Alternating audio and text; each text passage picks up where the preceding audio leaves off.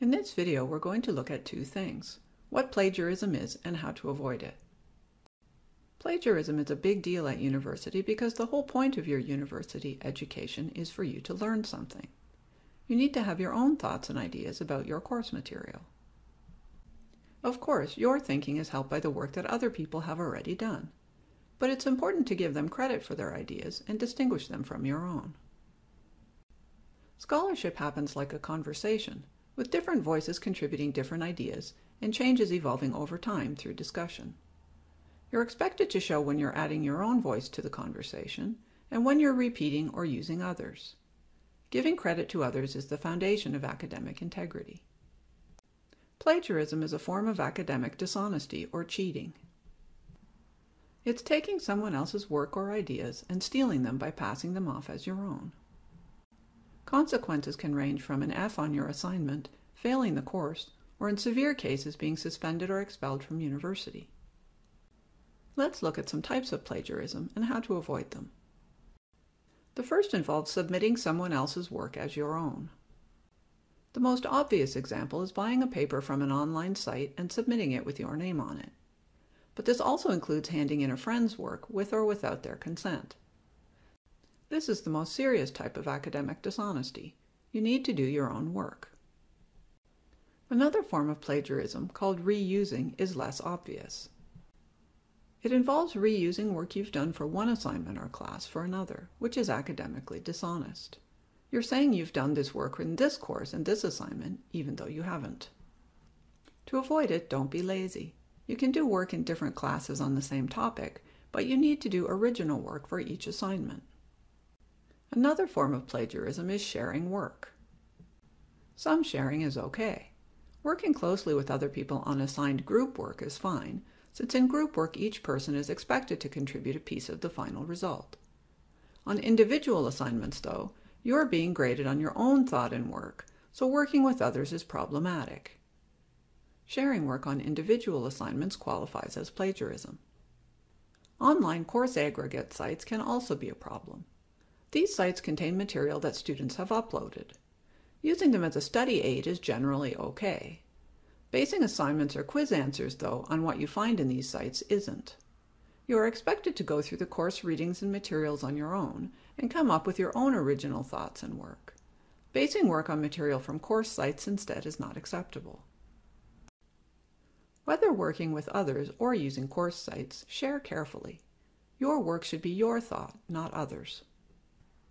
A common type of plagiarism involves cutting and pasting. This involves cutting and pasting something word for word without giving credit to the source you got it from. When you do this, you're claiming that those are your words when they aren't. To avoid this, you need to quote. When you cut and paste something, you need quotation marks and a citation to show where you got it from. This also applies to taking other people's ideas without credit. For example, if you take an idea from a Wikipedia article and use that in your paper without citing it, it's plagiarism. Even if you put the idea in your own words, you still need to cite the source you got it from. This also applies to any other types of sources you use. For example, if you use an image downloaded from the web, you need to cite it. Or if you use words or ideas you get from an AI tool like ChatGPT, you need to cite the AI tool as a source. If you don't, you're implying that you created the image, the idea, or the words, which is plagiarism. A related type of plagiarism is cutting and pasting, then changing only a few words. Just changing a few words isn't good enough. For example, I can't take a source that says "good video games confront players" and change it to "video games that are good challenge players." That's still basically using someone else's words and claiming them as my own. To avoid this, you can just quote the passage word for word instead. Or you can make sure you summarize or paraphrase the idea in your own words. If you're putting it in your own words, how much change is enough? It needs to be almost entirely in your own words. For example, if the original passage reads, "Good video games confront players in the initial game levels to allow players to form generalizations about what will work well later," an acceptable paraphrase would be something like, "Many video games teach players basic concepts through early challenges to help them as they progress." If you're in doubt, quote the passage instead. Remember, you need to credit the source for the idea, even if it's in your own words. Another common type of plagiarism is the mashup. This happens when the whole paper is a string of quotes and paraphrases with almost none of your own original thought. Without that, it's just a bunch of pieces jumbled together with no real form. Your argument or thought is what gives shape and structure to your work and connects all the pieces you take from others together so they make sense. To avoid this, don't just repeat the ideas you find, synthesize them to come up with your own thoughts. Read all your sources, then decide what themes they have in common. Your original contribution comes from these decisions about what the sources are telling you. One helpful strategy is to use a quote sandwich when you write. First state the point you're trying to make, then give the quote or paraphrase in the middle, then explain how it contributes to your point. This helps emphasize your own thinking about the source.